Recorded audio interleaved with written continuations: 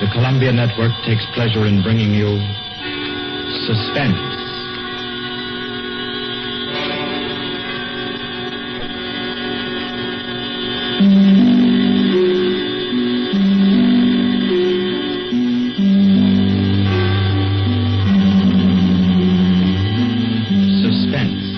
Columbia's parade of outstanding thrillers, produced and directed by William Spear and scored by Bernard Herrmann.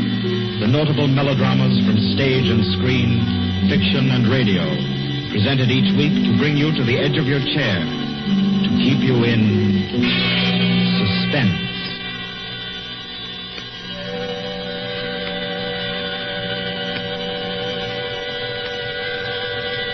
Good evening. This is Orson Welles. I'm very happy I am to be back in the United States and back on the Columbia Network, even for so short a visit as this one. Back with old friends like Johnny Dietz, who's tonight's director, and Bernard Herrmann. The Mercury Theater presented tonight's radio play for the first time last year. We came right out then and hailed it as a classic of the medium. Nobody argued the point. A lot of people asked us to do it again, so it's gratifying to get the chance now and to find a favorite of ours in this distinguished anthology of spook shows. Personally, I've never met anybody who didn't like a good ghost story. But I know a lot of people who think there are a lot of people who don't like a good ghost story. For the benefit of these, at least, I go on record at the outset of this evening's entertainment with the sober assurance that although blood may be curdled on this program, none will be spilt. There's no shooting, knifing, throttling, axing, or poisoning here. No clanking chains, no cobwebs, no bony and/or hairy hands appearing from secret panels, or, better yet, bedroom curtains. If it's any part of that dear old phosphorescent foolishness that people who don't like ghost stories don't like, then again, I promise you, we haven't got it. Not tonight. What we do have is a thriller. It's half as good as we think it is. You can call it a shocker. It's already been called a real Orson Welles story. Now, frankly, I don't know what this means. I've been on the air directing and acting in my own shows for quite a while now, and I don't suppose I've done more than half a dozen thrillers in all that time. Honestly, I don't think even that many, but it seems I do have a reputation for the uncanny. Quite possibly, a little escapade of mine involving a couple of planets, which shall be nameless, is responsible. Doesn't really matter. Don't think I disapprove of thrillers. I don't. A story doesn't have to appeal to the heart. It can also appeal to the spine. Sometimes you want your heart to be warmed, and sometimes you want your spine to tingle. The tingling, it's to be hoped, will be quite audible as you listen tonight to The Hitchiker. That's the name of our story, The Hitchiker.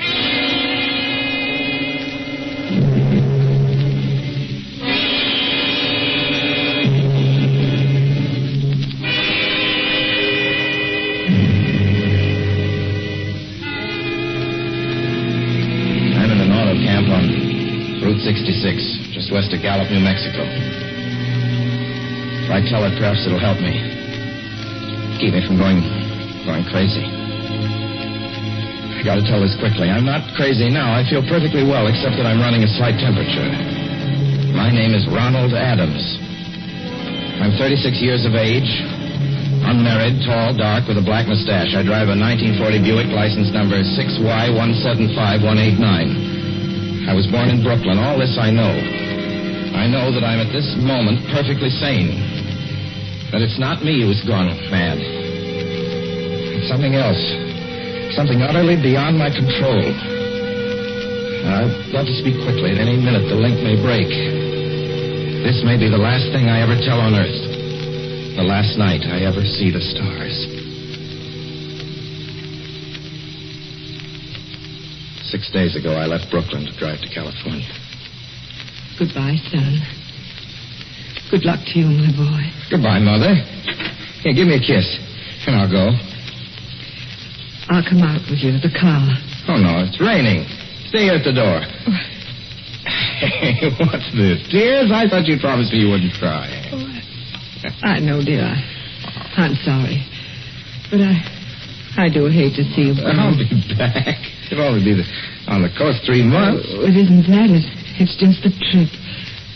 Ronald, I wish you weren't driving. Oh, Mother, there you go again. People do it every day. I know, but you'll be careful, won't you? Promise me you'll be extra careful.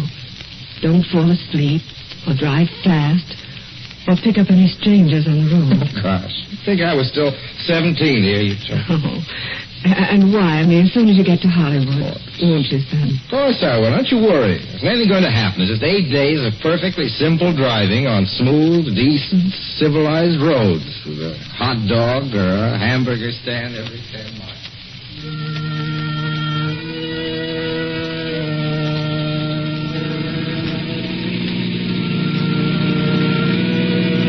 I was in fine spirits. The drive ahead of me, even the loneliness, seemed like a lark. I reckoned without him. Crossing Brooklyn Bridge that morning in the rain, I saw a man leaning against the cables. He seemed to be waiting for a lift. There were spots of fresh rain on his shoulders. He was carrying a cheap overnight bag in one hand. He was thin, nondescript, with a cap pulled down over his eyes. I would have forgotten him completely, except that just an hour later, while crossing the Pulaski Skyway over the Jersey Flats, I saw him again. At least, he looked like the same person. He was standing now with one thumb pointing west. I couldn't figure out how he got there, but I thought probably one of those fast trucks had picked him up, beat me to the Skyway, and let him off. I didn't stop for him. Then late that night, I saw him again. It's on the new Pennsylvania Turnpike between Harrisburg and Pittsburgh. It's 265 miles long with a very high speed limit. I was just slowing down for one of the tunnels when I saw him standing under an arc light by the side of the road. I'd seen quite distinctly the bag, the cap, even the spots of fresh rain over his shoulders. He hallooed at me this time. On the gas like a shot. It's lonely country to the Alleghenies, and I had no intention of stopping. Besides, the coincidences, or whatever it was, maybe the Willies. Stopped at the next gas station.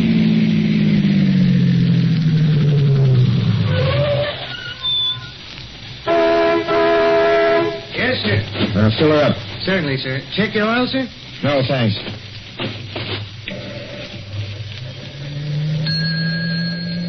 Nice night, isn't it? Yes. It hasn't been raining here recently, has it? Not a drop of rain all week. Oh? Oh, I suppose that doesn't done your business any harm. Oh, people drive through here all kinds of weather. Mostly business, you know. There aren't many pleasure cars out on the turnpike this season of the year. I suppose not. What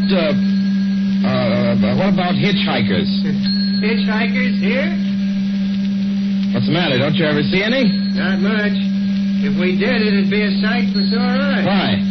Oh, I'd be a fool who started out to hitch rides on this road. Look at it.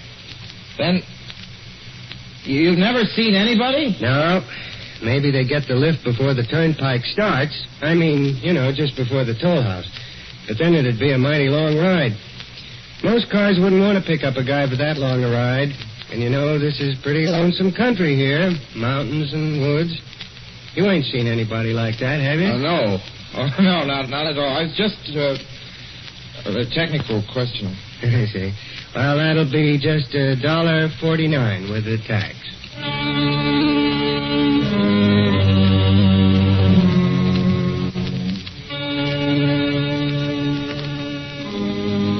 Gradually passed through my mind a sheer coincidence. I had a good night's sleep in Pittsburgh. I didn't think about the man all next day until just outside of Zanesville, Ohio, I saw him again. It's a bright, sunshiny afternoon. The peaceful Ohio fields, brown with the autumn stubble, lay greening in the golden light. I was driving slowly, drinking it in, when the road suddenly ended in a detour. In front of the barrier, he was standing. Let me explain about his appearance before I go on. I repeat, there was nothing sinister about him. He was as drab as a mud fence. Nor was his attitude menacing. He merely stood there, waiting, almost drooping a little, with a cheap overnight bag in his hand. He looked as though he'd been waiting there for hours. And he looked up. He hailed me. He started to walk forward. Hello? Hello? Hello? No, not just now. Sorry. Northern California? No, not today. The other way, going to New York. Sorry.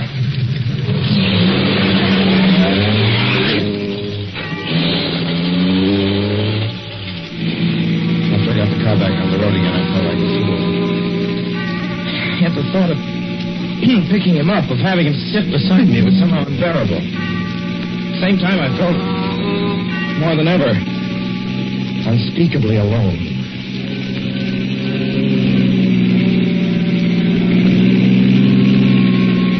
Hour after hour went by. Fields, the towns ticked off one by one. The light changed. I knew now that I was going to see him again. And though I dreaded the sight, I caught myself searching the side of the road, waiting for him to appear.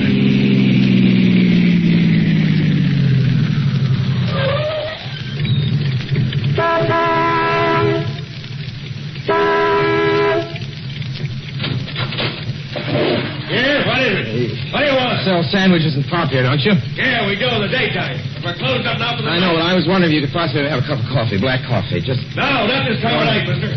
My wife's a cook. She's as bad. Don't shut the door, please. Listen, just a minute ago...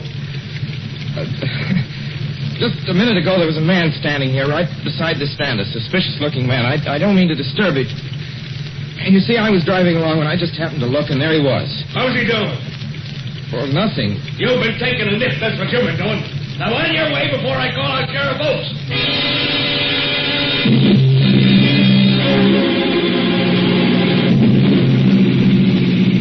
I got into the car again and drove on slowly. It's beginning to hate the car.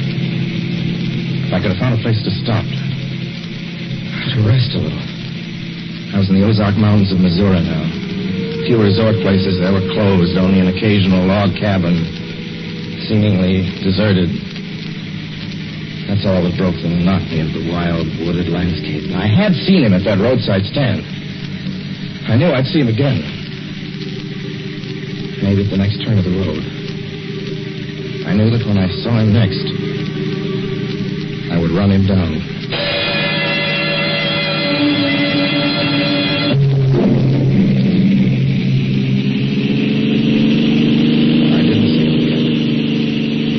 I didn't see him until late next afternoon. I stopped the car at a sleepy little junction just across the border into Oklahoma to let a train pass by. When he appeared across the tracks, leaning against a telephone pole. Perfectly airless, dry day. The red clay of Oklahoma was baking under the southwestern sun. Yet there were spots of fresh rain on his shoulders. I couldn't stand that. Without thinking, blindly, I started the car across the tracks. He didn't look up at me. He was staring at the ground. I stepped on the gas hard, veering the wheel sharply toward him. I could hear the train in the distance now, but I didn't care. And something went wrong with the car. The train was coming closer. I could hear its bell ringing and the cry of its whistle. Still, he stood there. And now I knew that he was beckoning me to my death.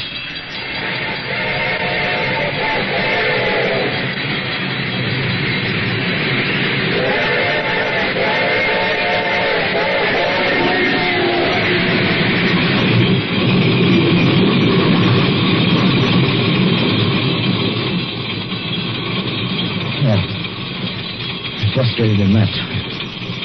The starter worked at last. I managed to back up. When the train passed, he was gone. I was all alone in the hot, dry afternoon. After that, I knew I had to do something. I didn't know who this man was, or what he wanted of me. I only knew that from now on, I mustn't let myself alone on the road for 1 minute. Hello there. Like a ride? Well, what do you think? How far are you going? Where do you want to go? Amarillo, Texas. I'll drive you there. Gee.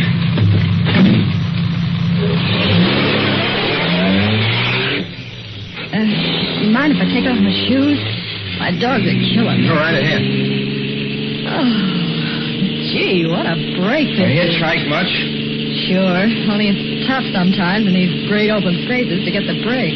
I should think it would be, though. I'll bet you get a good pickup in a fast car. If you did, you could get places faster than, say, another person in another car, couldn't you? I don't get you. Well, take me, for instance. Suppose I'm driving across the country, say, at a nice, steady clip, about 45 miles an hour. Couldn't a girl like you just standing beside the road waiting for a lift beat me to town? Or any town, provided she got picked up every time in a car doing from 65 to 70 miles an hour? I don't know. What difference does it make? Oh, no difference. It's just a crazy idea I had sitting here in the car.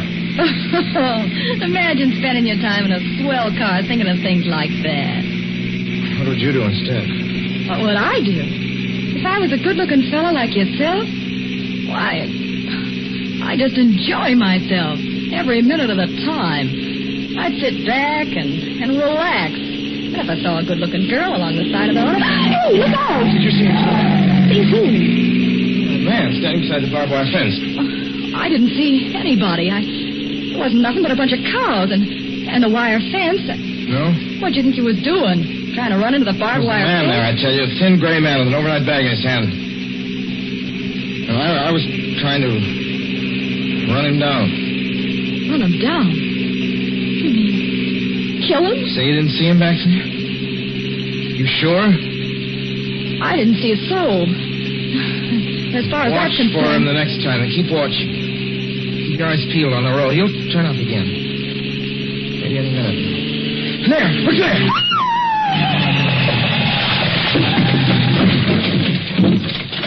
How does this door work? I'm getting out of See here. him that time? No, I didn't see him that time. And personally, mister, I don't expect never to see him. All I want to do is go on living. I don't see how I will very long driving with you. Oh, I'm sorry. I don't know what came over me. Please don't go. So if you'll excuse me... You can't go. Listen, how would you like to go to California? I'll drive you to California. Seeing pink elephants all the way? No, thanks. Thanks just the Listen, same. please, just 1 minute, please. You know what I think you need, big boy? Not a girlfriend. Just a good dose of sweet. Please. There. I got it now. No, you can't go. Please, come Your back. hands off me. Do you hear? Leave your hands off me.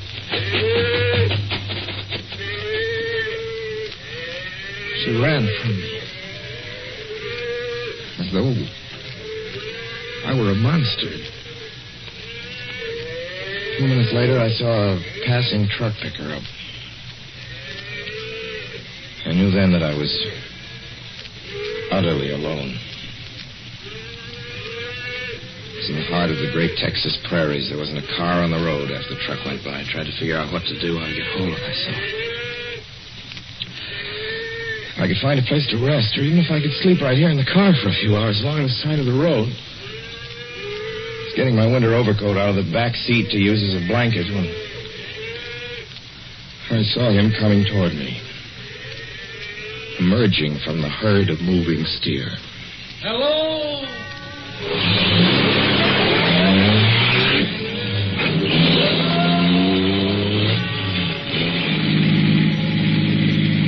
Maybe I should have spoken to him then. Fought it out then and there.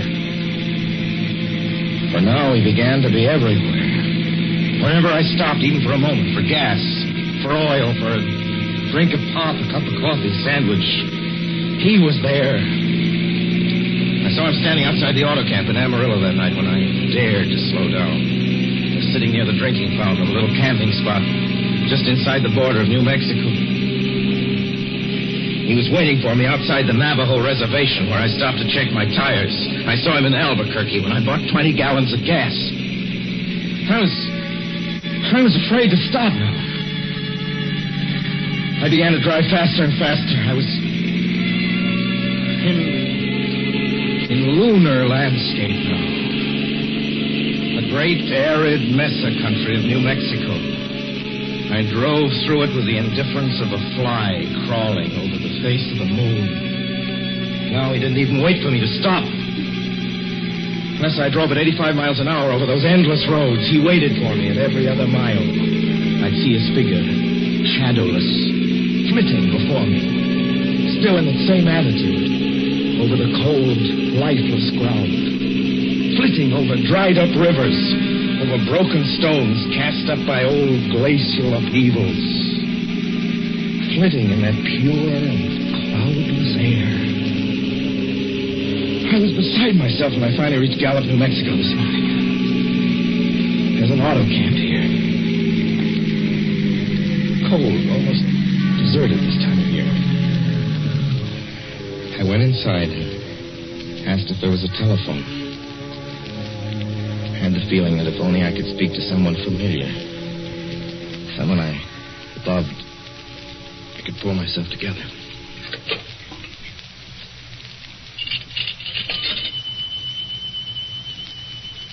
Your call, please. Long distance. Long distance, certainly. This is long distance. I'd like to put in a call to my home in Brooklyn, New York. I'm Ronald Adams. The number is Beechwood 200828. Certainly, I will try to get it for you.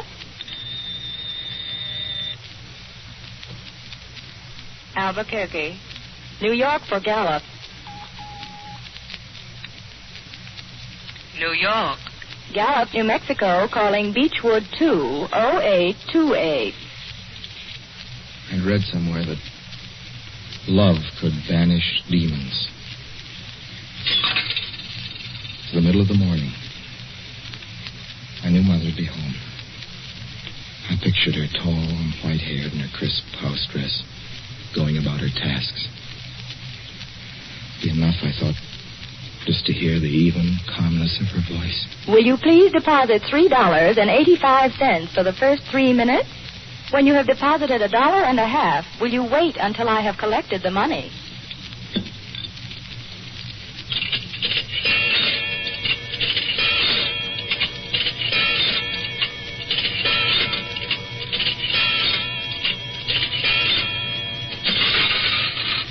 All right, deposit another $1.50.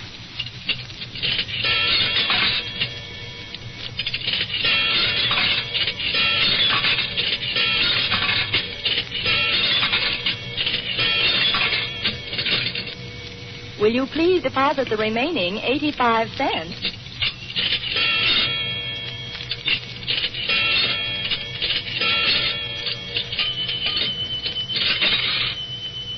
Ready with Brooklyn. Go ahead, please. Hello? Mrs. Adams' residence. Hello, Mother? This is Mrs. Adams' residence. Who is it you wish to speak to, please? What? Oh, who's this? This is Mrs. Whinney. Mrs. Whinney? I don't know any Mrs. Whinney. Is this Beechwood 20828? Yes. Where's my mother? Where's Mrs. Adams? Mrs. Adams is not at home. She's still in the hospital. The hospital? Yes. Who is this calling, please? Is it a member of the family? Well, what's she in the hospital for? She's been prostrated for 5 days. Nervous breakdown. But who is this Nervous calling? breakdown? Well, my mother never was nervous. It's all taken place since the death of her oldest son, Ronald. Death of her oldest son, Ronald? Hey, what's this? What number is this? This is Beechwood 20828. It's all been very sudden. He was killed just 6 days ago in an automobile accident on the Brooklyn Bridge. Your 3 minutes are up, sir.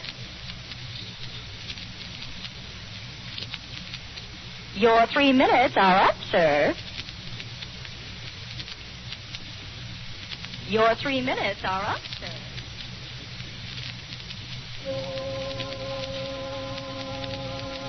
And so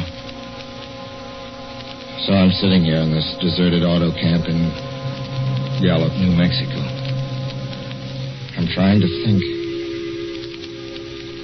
Trying to get hold of myself. Otherwise, I'm going to go crazy. Outside, it's night.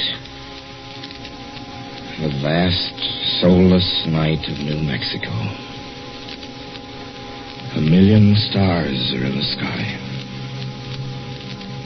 Ahead of me stretch 1,000 miles of empty mesa. Mountains, prairies, desert. somewhere among them, he's waiting for me. Somewhere I shall know who he is and who I am.